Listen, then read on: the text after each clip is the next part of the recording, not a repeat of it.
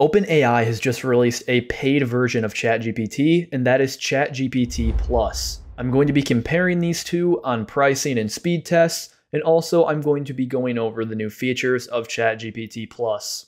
Hopefully by the end of this video, you have a gauge on whether you want to buy ChatGPT Plus or if you just want to stick with the standard version. Let's get into it.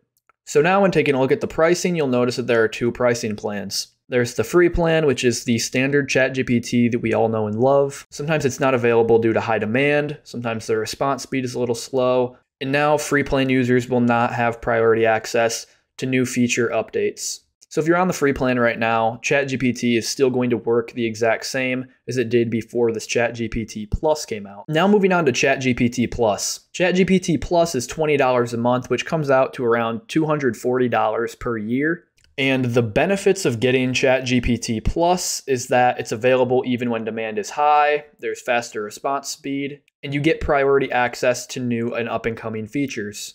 So the pricing is very basic. There's a free plan and a $20 per month plan now. So when you purchase ChatGPT Plus, this is the new dashboard you will receive.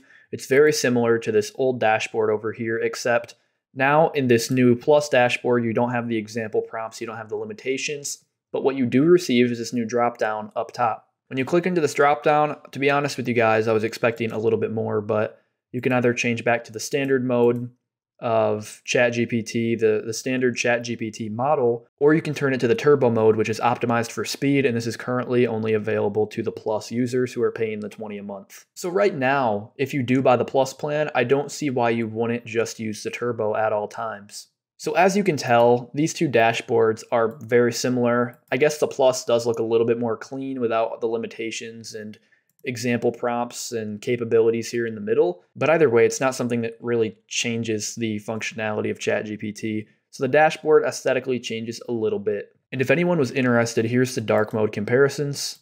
Pretty similar. I like that yellow on that black background. So next we are going to be comparing the speeds, ChatGPT Plus versus the standard version of ChatGPT. I'm going to run a couple tests in order to get an average time of how much faster ChatGPT Plus is, but I'm going to do it on my phone because I believe that is the only efficient way that I can click both buttons at the exact same time. So I'm going to type in the same prompt. I'm going to say, "Sing me happy birthday." Okay, now both of these prompts are typed out, and on 3, I'm going to hit the send button. 1, 2, 3. And now they're typing off. So as you can tell, between these two, definitely turbo mode was quite a bit faster. I'm interested to see how it does with a longer prompt, but it even finished a couple seconds ahead of the standard version with the addition of 2 lines. Next, I'm going to have it type out a little bit longer of a prompt so we can really see which one is faster, turbo or standard. Okay, so now we have both of the new inputs typed exactly the same, exact grammatical structure, same punctuation. We're going to send these off on 3 and see which one types out faster. 1, 2, 3. And now they are typing. Let's see which one gets done first.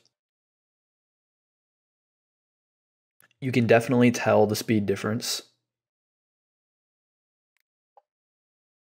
So far, it seems like turbo mode has won. As you can see there, turbo mode is quite a bit faster than the standard mode, and there is definitely an increase in speed from turbo to the standard model.